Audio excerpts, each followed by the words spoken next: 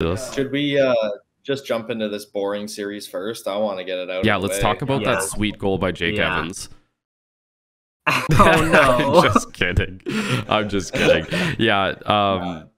Yeah, that was. Bring it home to Mark Scheifele. Yeah. Oh shit! Come on, Mark. All right, boys. So, yeah. What do you guys think? Yeah. What do you guys think about that? Because I've had my opinion changed a bit. Yeah, mine has swayed a lot too. I'm gonna go real quick because mine could get very opinionated. I think it was a clean hit. Yeah. But the intention was not there. Like the intention was to absolutely level this kid. And like he probably didn't even know that it was Jake Evans, like a younger kid. He just thought it was an NHL player. Scheifele's a grown man. Evans is like a rookie coming in. I mean, you're in the show, keep your head up, I guess. But I mean, the way Scheifele just delivered it, it was a total charging incident. The hit was clean, but the hit was dirty at the same time, if that makes sense. You know what I mean? Like if you're looking at where he hit him, it was mostly chest from what I saw. I could be completely wrong, but he was like steaming down from center ice, just like not even trying to get the puck off of him and stop the goal. So, and just basically just drilling him like a train. So dirty in that sense, but the suspension, yeah, maybe a bit long in my opinion, like maybe a 2-3 game, but 4 game. I don't know. It's hard to make those calls. Like, yeah, it's just still frustrating when you see guys like get hit and suspended. And still, man, I'm still salty about the Tom Wilson. Like, I'm just no matter what suspension it's going to be, I'm still salty he didn't get suspended. That's how I'm going to feel every suspension for a bit. Yeah, that's fair. He gets suspended. That's fair. But Colton, what's your take? Well, so I'd say me and Curtis are pretty much on the same page there. Like, I don't know. I personally it was oh my God. I haven't seen a hit that massive in like 2 to 3 years. Like that was absolutely ridiculous. And since Nicholas Kronwall retired, dude. Exactly. I was gonna say you got Kronwalled like big time.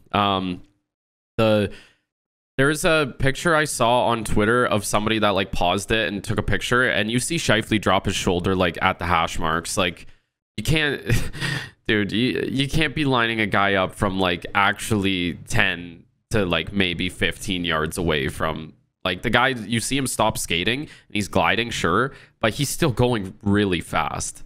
So yeah. And then he just lines him up and you can see his shoulder drop and you're like, uh-oh, this is not gonna end well.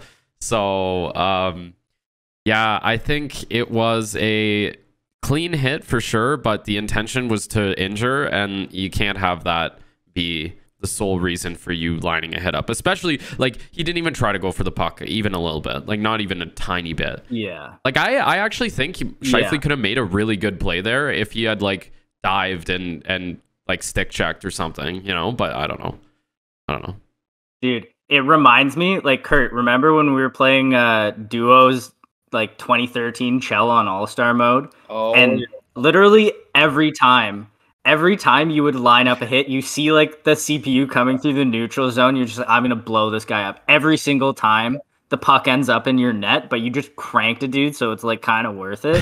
That's kind of what this felt like. Yeah. But, no, I mean, you could just it's a good point that... Yeah. Oh, 100%. I think it is a good point that maybe if he doesn't stop skating at the top of the circle, he can get his stick on the puck.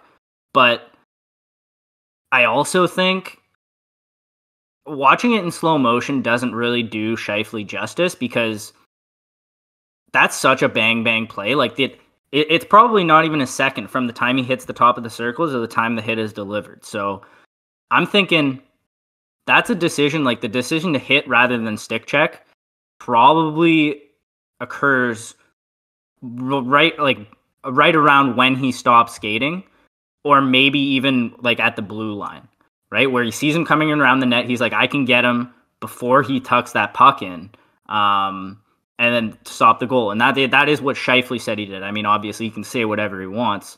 That doesn't necessarily mean it's true, but I feel like at that point you're committed, and then you just have to go with like you're not gonna be able to halfway change it out. And I would also say, like, people looking for big hits like that, like, there's no problem with that. The problem with this specific hit, and it's in a context that doesn't happen very often, where someone just back-checked literally 200 feet to make that hit, right? There's not very many times in a hockey game where you skate 200 feet in a straight line and then are able to deliver a hit. And that's where the charge comes in. And definitionally, that's a charge, 100%.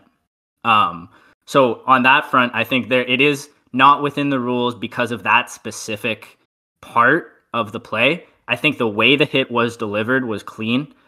Big fucking hit, obviously. But I mean, big hits happen all the time. I think if Evans, yeah, it got crushed. But if Evans gets up, we're not talking about this, right? It's completely non-issue. Exactly. So I don't know. I personally, I thought it would be 1 or 2 games. Obviously it's impossible to predict with George Peros. Who the fuck knows what's going through his head, if anything. But yeah, I thought the suspension was a little bit harsh.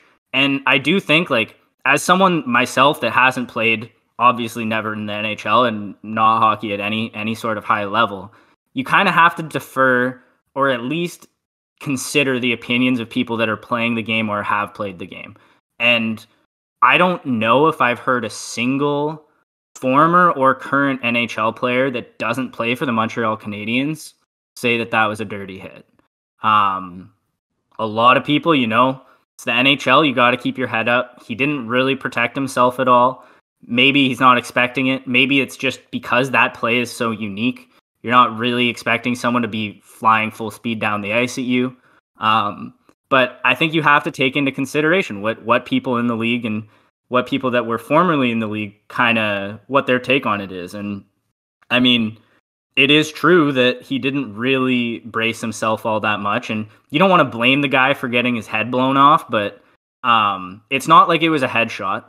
The contact of the hit was clean. Oh yeah. So I don't know. I think that's a type of hit that you absolutely cannot eliminate from the game, because if you do that, you're just eliminating hitting entirely, which nobody wants. Yeah, I agree. It's unfortunate that he got injured, obviously, and like hopefully he's okay. But I mean, I don't know. I think it's harsh to give Scheifele 4 games for it. And I don't even know if you can say the intent is necessarily to injure. The intent is to blow him up. But people go into hits like that with that intention all the time in the NHL. Yeah, that's fair. Maybe they don't make as good contact. Maybe they haven't skated 200 feet prior to making the hit. But it happens all the